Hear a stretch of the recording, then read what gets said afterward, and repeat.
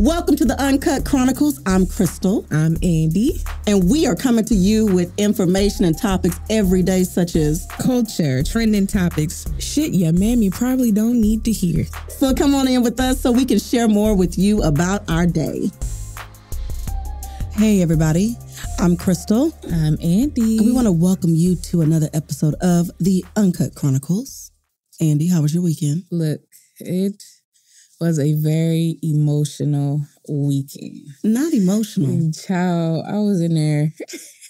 I just can't do this. Now we crying. Slinging Girl, you know what? It was that Kirk Franklin mini documentary that he did. Uh-huh. That shit had me so emotional. Like and maybe because I'm pregnant, so it was just extra emotional for me.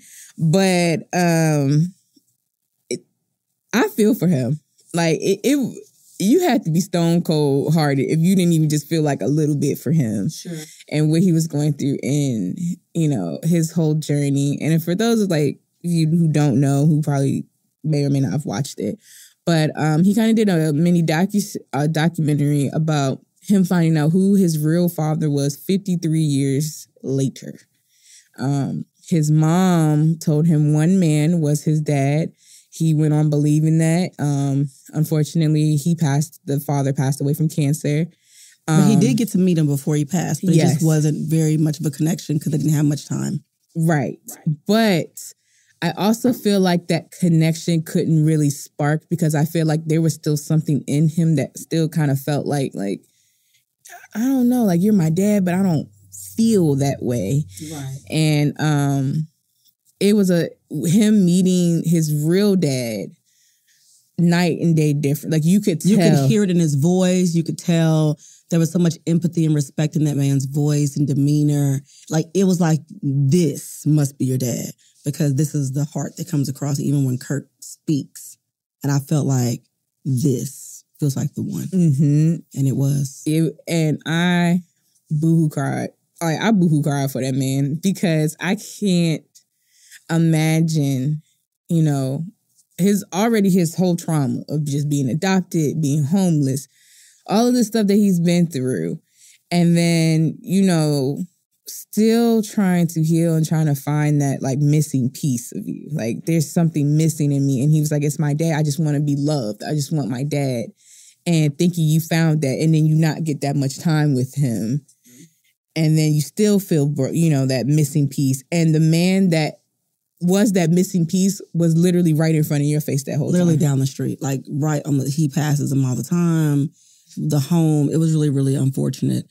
I feel like another piece of the trauma that goes into his story, if you think about it and look at it and listen, is that his family, the lack of communication, the emotions, the pride, like he said for a long time, he was put to the side. He fell through the cracks of this little bitty neighborhood. How did nobody know? And how they were like, we don't want to talk about this today. Or, I think people forget that if a person's already hurting, to be surrounded by people who want to be stubborn because of their own personal choices or just personal beliefs is even more painful. I already think somebody else is my dad. Then I get out here and find out that, you're not going to take the test or you don't want to talk to me because of this. And you're just a byproduct of somebody else's choices. Oh, the pain. And so in watching him and listening to his story, I was just mind blown. I was like, even to this day, the most difficult part is his family. They make it really, really hard. Yes. Almost like the entitlement. And I was having a prior conversation, about that of just how the intergenerational trauma is. And watching that in his family dynamics of his mom wouldn't even acknowledge hardcore, you can't make this shit up paternity test. Yeah, DNA 99.99999, all that. She was like, nah, that ain't true. Bitch was holding on to the 1%. And I said, ma'am. To discuss. And it was clear as day that this not only is this test scientifically accurate, but you could listen to the cadence of both their conversations and their speech. This definitely is this man's father. And so I just thought, this is, you know what? And see, that's why when y'all want to be out here on these fun weekends, skydiving on the D, You know what I'm saying? Backing all of it up, put a dig. The truth is that look at what came from somebody else making that same choice 53 years ago. You know what I'm saying? Because people still do it today. Or they treat children like checks till it's not fun anymore. And look at how much it's impacted every song I feel that he's written. I think people don't forget that in order to write music that speaks that deeply to the soul, you have to go through things. And I think one of the most powerful statements Marvin Sapp has said before was that he said, people always ask me, when you going to come out with a new song? I love your music. And he was like, I don't want to. People are always like, what? He said, y'all don't realize what I have to go through in life for these songs to come from my soul. He said, every time I write one, something unimaginable has happened to me and I'm writing it from pain. And can you imagine trying to tell somebody who in their beautiful little selfish soul, they just want to hear good music, that I don't even want to give it to you like that because I got to go through hell to bring it to you. And I don't want to go through hell. Think about that with Kirk, his whole life. That's why when he speaks and he says in songs, he tell you who they for. This for the homeless. This for the ones that's broke. This for the ones that don't have a parent. This for the ones that's a single mom. He tells you who his music is for because he has been in all those situations. This man has written, performed out of pain and suffering and loss for so long. And so I feel like, there's so much hope in this story for him because I want him to be able to write from a beautiful place of sunshine and peace. Because he's given us so much. And so just looking at how these families have been so entitled to benefit off of his back, his music, his name, all to snatch it away when he's just simply looking for a piece of peace to find who his biological father was. I'm like, he gonna have a whole new album for this one because he's been re-traumatized and it's difficult. And I say the same thing about everybody going on these weekend trips and vacations, come back pregnant, don't know who the father is. What are you, igniting a new revolution of more Kirk Franklins? Yes. Yes. We don't want to talk about that part? Yes. Okay. That's literally what's happening. And like you said, it's heartbreaking because, and it was so crazy to me, he went through all of that. He just found a DNA test. He hopped in his car and went to the studio.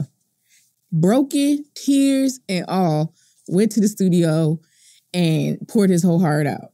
I said, I don't even know if I can press play on that album because maybe we ain't even going to make it past the intro to the fucking album because I know how hurt he was. And to make that album, I can't even fathom, like you said, I can't even fathom the pain and the hurt. And it's like, I think we all know albums come from like a deep place because what's the first thing we say when we see like one of our favorite musicians go through a heartbreak?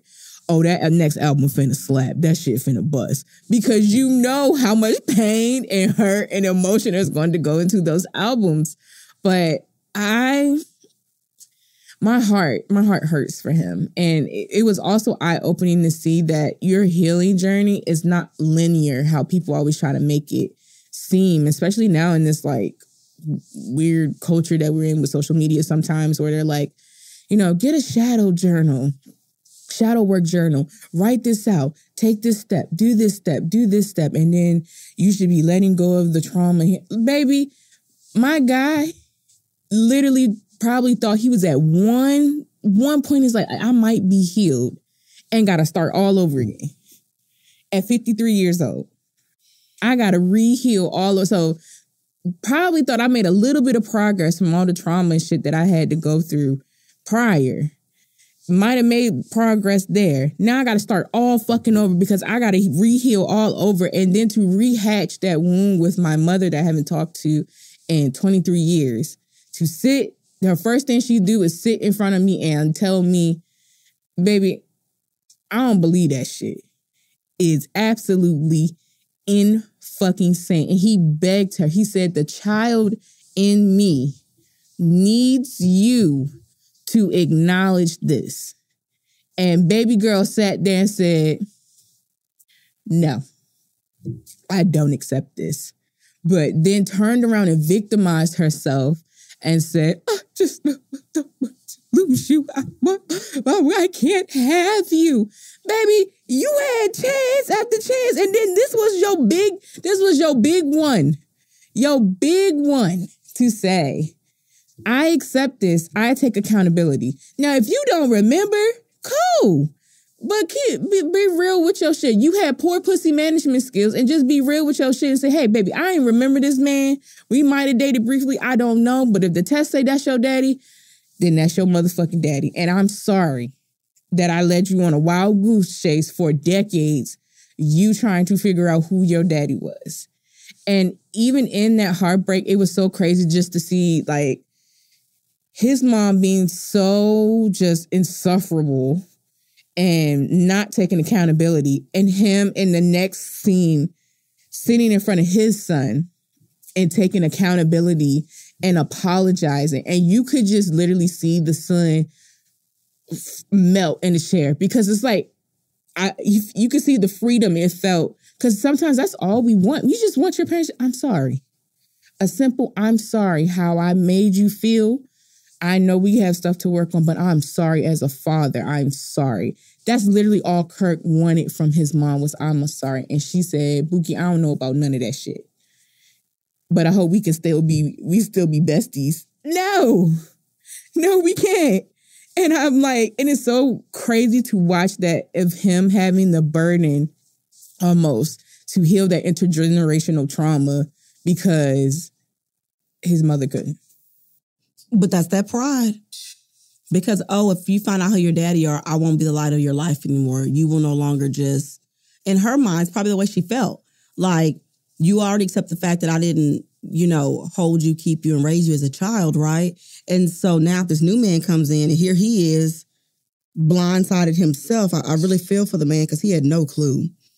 And now she's going to feel bad. Because it means deep down inside, you slept with him but didn't want to say nothing and never wanted to tell me. Here he is still here living and breathing across the street.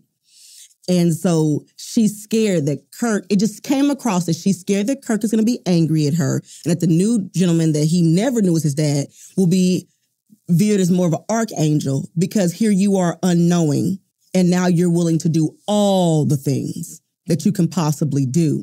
And so for her, it's pride. Yes. It's fear. How selfish can you be? It's not about you. It's never about you. I don't care if a man pays $3 for child support. That $3, as crappy or shitty as it may be, is what it is. But that has nothing to do with a person not being able to see their child, not being able to take them fishing, to the park, all the freebies, okay? Because being a parent doesn't have to be as expensive as what we've made it to be. Right. A lot of people grew up with parents who were just cashiers in grocery stores, janitors, very basic jobs, didn't have a lot of money, may have barely been able to make the bills, but they were excellent parents because they were involved, they were hands-on, they were there. I really feel like Kirk would have had a very different life had his mother just been honest. And to be shipped around to different relatives, to then those relatives not be, able to do as much for him as maybe he would have desired, to be homeless, looking for food. Like, you just can't make it up. It's still happening to this very day. People are still making these same choices. And I feel like we really need to talk about that. What are the qualities of a good parent? What does good parenting look like? How do you choose based on good character and not just good body, yada, yada, yada? Like, because that's really what people are doing. People are having a good time, judging a book by its cover. You're not thinking shit about it, and you haven't looked at any of the pages in the book to check out their character. I really feel like it's just a never-ending cycle if you don't watch it. And I'm so glad he apologized to his son. You could hear and see the relief in his body and in his soul, because for so long the son has been so angry. But my question I always had is, how come nobody's ever asked, what is he angry about? Y'all just want to hear that his son is talking crazy, cussing people out, he mad at his daddy. Has anybody said, what's made you so angry? So then he could just give words to his feelings. Because people aren't angry for no reason. Listen to what hurt them, and then from there we can move forward. So now it makes so much more sense, because if his son is angry and hurt, the daddy, Kirk, was angry and hurt. So he probably did hurtful things at some point.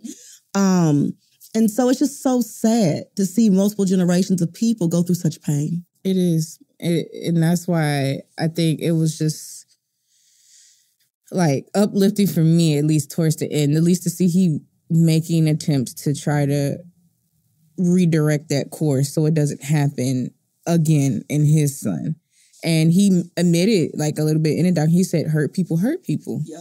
And, his mother hurt him, and essentially he hurt his son in being hurt. And at first, like, I I can admit I was a little skeptical at first because I'm like, what does you having to tell your son like this, like, you know, trying to bring y'all together over you finding out who your father? I felt like it was like a ploy instead of just saying, I want to talk to you and reconciliate with you. And at first I was getting all skeptical, but I think now watching it, I was like, okay, because to me, it kind of made sense now. Now I see why you probably, like you said, we don't really know the real reason why his son was so angry, but it gave a little more light to why you are the way you are.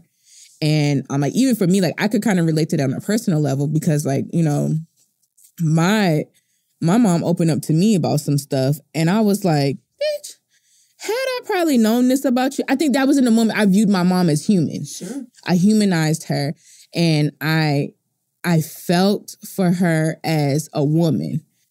And I was like, I think in him saying that to his son, I think it was humanizing his father and looking at his father as not just like my dad, but as a man and what you were going through and why maybe in those moments you couldn't show up for me when I needed you to show up for me. But like you said, we'll never know the real reason. I'm pretty sure there is a reason, like you said, but I don't know if we'll ever know the full extent of why he was mad at his dad. And I think it had a little bit to do with his sexuality, because if I'm not mistaken, his son was on a reality show, and majority of the men were gay, and I don't think they kept questioning him about his sexuality, and he wouldn't come out and directly answer what his sexuality was. However, it was perceived because they would say, like, you're on a show full of gay men. Buki, hello. What's going on with sexuality? And I think that might have been part of, you know, his fallout with his father. But I really do hope that after this, there's reconciliation and there's healing between him and his son. Because, like, even looking at it, and I was like, I don't think we understand how big of a role fathers play in our lives. And I have a conversation with my partner because his father died when he was 3. And I had it like an absent present parent where my parent was in the household, but my parent was never home. And I would always ask him, I said, what do you think sometimes is worse? Not having a father or having a father that's absent present? And we would go back and forth. And he said, sometimes I feel like having an absent present father. He said, because you yearn for that, you know, relationship, that time with the father, and you can't have it. And he's right there. Versus, you know, from my perspective, not having a father, you can't miss something you never had. And I was like, damn, I don't think we just realize sometimes how big of a role fathers play in our lives. And, you know, just like you were saying earlier, where I can't tell you shit that my father bought me. I can't remember shit that he bought me, but I can remember all the time that he spent with me that was free 99. And I don't think people, like you said, people understand that, where we place almost like monetary value on parenting, where it's like, if you're not buying your kid the latest Jordans, if you're not taking your kid on 5-star trips, then you're not a good parent. Where your kid will literally like remember the smallest little quality time y'all did. Remember when we sat in the bed and we watched a movie together and we laughed so hard, versus us going back and forth about, you know, buying a fucking coat. But anywho, I really, really love that documentary. And if you haven't seen it, please watch that documentary. Like, you gotta be saying, if you get at least like get a little choked up, you get the salty taste in your mouth. Heartstrings. Just a little bit. Yeah, I mean, I think we might have to do a part 2 on this conversation. There's another piece of it I think that we haven't even touched on. But, you know, at the Uncut Chronicles, we are here and we are always bringing you things that are live and uncut. And so we're going to talk more about this. I'm Krystle. I'm Andy. And we're always talking about things that, you know, shit your mama can't hear. Peace, y'all. Bye, guys. The Uncut Chronicles is part of the Breaking Ice Building Bridges community podcast platform, brought to you by Possibilities.